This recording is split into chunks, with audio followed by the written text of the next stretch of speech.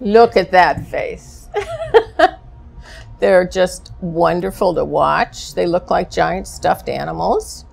They don't appear aggressive, threatening to anybody. They're just lovable.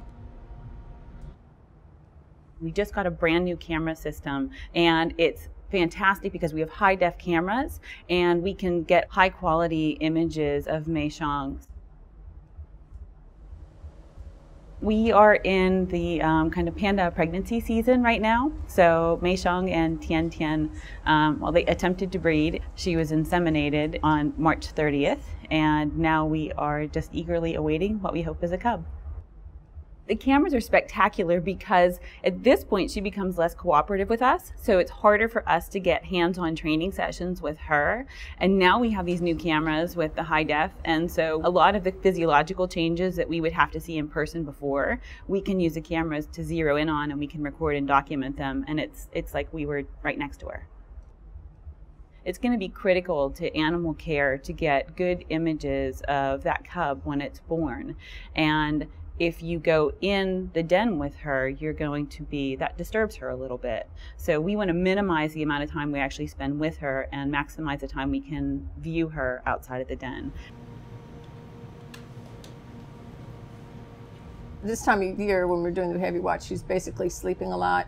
She'll go into her den and shred bamboo, which is nest building, but she's really, really sleeping a lot now, or just resting. Her eyes have been open, but she's resting a lot. A lot of people thought that Mei Xiang was too old to have a cub, and she did have a cub last year.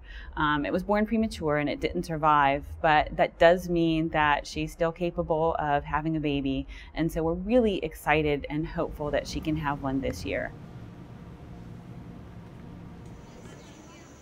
During the breeding season, we actually monitor Tian as much as we do Mei Xiang. So both of their behaviors indicate impending estrus in breeding. When it comes to the pregnancy, we focus pretty much entirely on Mei Xiang. We do monitor Tian Tian, just basic health and welfare, make sure he's okay, because he may feel a little neglected at this time of year as all eyes are on Mei Xiang and people forget about him a little bit. So we make sure that we take good care of him and give him a few extra treats just so he knows that we're paying attention. I think it would be really exciting as far as having one born in captivity here at this time. A newness whenever you think of life coming, on board into the world, whether it's animal or human. Well, I just think it's a big symbol. It's a big symbol for China. It's a big symbol for conservation and obviously trying to save as many animals as possible, especially with deforestation and a lot of problems like that. So hopefully I think the panda will serve as a symbol for continuing that struggle to keep as many animals alive as possible. I always think at the National Zoo we serve at the pleasure of the pandas.